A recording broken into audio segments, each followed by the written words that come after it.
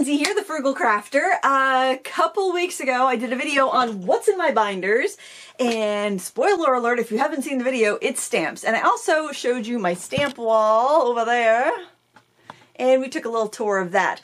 And after I got done filming it and I had it uploaded to YouTube, I realized I did not show how I stored my peg stamps, and that's because my peg stamps are not stored over here. They're stored underneath my big crafty table. Oh, it's a mess. That's my big crafty island. That is a mess. Hey, it's real. I keep it real here, right? So it's underneath. I keep it underneath there because I generally do my card making over on that table, because I don't know about you, but I make a huge mess when I'm making cards. I sprawl. Like, this does not cut it when I'm making cards. I can paint here because, you know, you only have so many tools and supplies you're using when you paint. But when I'm making cards, I swear, I pull out things that I have not seen in decades. I don't know. I'll have my, like, you know, second grade report card out when I'm making cards for some reason. I don't know, it's crazy. So since I had my makeup on, my hair done from something else I was filming today, I figured I'm going to show you how I store my peg stamps. Funny thing, I was actually teaching at a convention a couple of years ago, and this man came up to me, who was the husband of one of my students, and he goes, "You Lindsay, the Frugal Crafter?" And I said, "Yes, I'm getting ready for my class." He goes, "No, you don't look like her." Like, wow. Without the lighting and the makeup I normally wear, I apparently do not look anything like I do right now. And I also wear glasses usually, so I can seriously, if I ever get famous from this YouTube thing, all I gotta do is put on my glasses and I am generic middle-aged woman, no longer the Frugal Crafter, and I could just go anywhere. I never ever have to worry about, like, being famous and being recognized if this YouTube thing ever takes off. But anyways, I digress. How I store my peg stamps. Since they weren't with all my other stamps, when I did the tour, I neglected to show you how I store them. How I have them is this really heavy crate.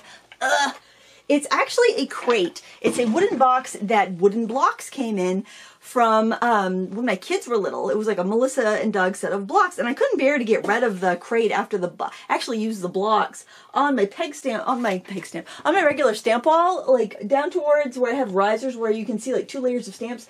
I put those wooden blocks in the back and I make risers so that I can have a couple stamps there so I can kind of see everything and make the best use of that space, because really that takes up a ton of wall space. But I really love looking at the stamps. I like being able to grab one off the wall. If I didn't have them out on display, I wouldn't use them. So for me, it's worth using that space for that, but that just gives me a little more space. So I filled up that crate. And in full disclosure, I do some work for Rubber Stamp Tapestry, who makes the peg stamps. So I do have a huge amount of their stamps. So I started off, like most stampers do, with just a couple sets. And they were just in a small box. But after getting a few sets, I put them in this crate. And actually, you know what? Let me tip the camera down. That will make a lot more sense. Let me just tip that down there, and you can kind of see in the crate. So I have them all just standing on the end, which is fine because the bottom of this crate is smooth. And that way I can look through and I can see everything that I have. These come packaged. When you order them, they come in a set, in like a clear box, and with a little index card that shows you what's in the set. And I'm going to show you those little index cards here, because what I do with them is something a little bit different. I take the index cards, and they're about 3 times the size of this. They're kind of long, and they're in these, well, I could grab one. Well, I think I can just describe it all right. It's just a clear box, and it comes with a paper insert that's got a little example for you. It's got instructions on how to use it, and it's quite a bit longer. So I just trim out the color index and with the name on it, and that's how I keep it. And then I laminated these with some badge laminators, because when I bought my laminator, I got it from LTD Commodities. It was like 20 bucks. And I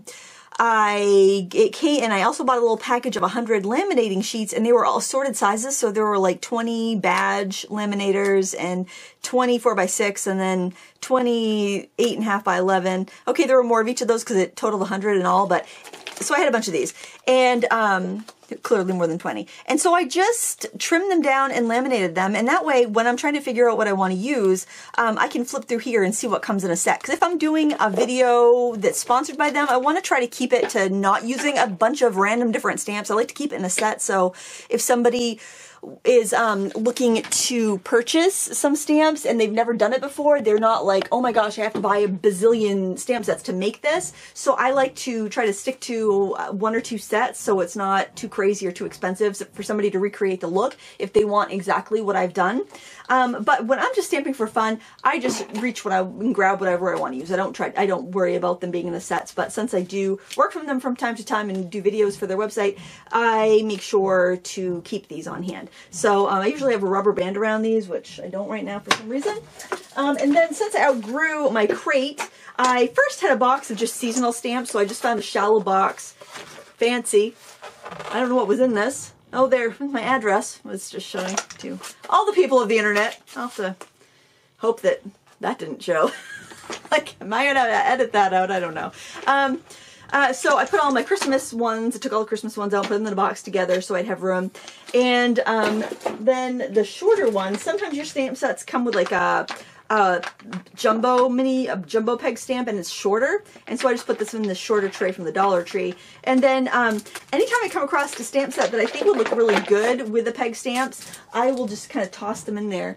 I had another one. Oh shoot, where'd it go? Oh darn, you know what's on the floor over there because it fell out of the box. But anyways, when I come across a stamp set that I think will work really good with the peg stamps, like this little hanging basket from Impression Obsession, I'll just throw it in there with it, so the next time I'm just fooling around with the stamps, I'll remember that I have it and I'll remember to use it. The other one was like a Stampin' Up! One with a bunch of little baskets in there. I thought would be really cute. So that's how I store those. I also have a bin of their unmounted stamps, which are actually over there in the stamp shelf, because I like to keep those in the bin, because sometimes I'll be doing quite a few videos for them, and I want to make sure if they're sponsoring a video, I want to use as many of their products as possible, because they're paying me to do that. But in general, I will just grab whatever and just have fun with it, you know. And I always have fun. I have fun if they're sponsored or not, but that's just how I generally will use them. Like if I'm doing a card and I've got an envelope and I'm like about to send it off, I can go, oh, I can just grab one of these peg stamps and decorate the envelope really quick. I wouldn't make a video on that because it's just doing that for fun to dress up an envelope. I don't tape everything. I mean, that would be real boring to show everything my whole life. I could never be a vlogger because I don't do that much interesting stuff. But that's how I store them, and they all kind of, because the stamps are a little bit shorter than the crate, they all kind of fit there, and they're sitting on top of a bookshelf underneath my craft island because I stamp over there and I need to have access to them and every other thing I own when I'm making a card. And yeah, that's how I store my peg stamps. I hope that was useful. Remember friends, if you cut down your own recycled mailing boxes to make storage for your home and you do YouTube videos, you might want to scribble out your address. I think it was too small to say. I'll have to look back and see. It's probably fine. That's all. You guys are all, you know, you're all non-crazy people, hopefully. That's all I have for today. Please give me a thumbs up if you liked it. Until next time, happy crafting.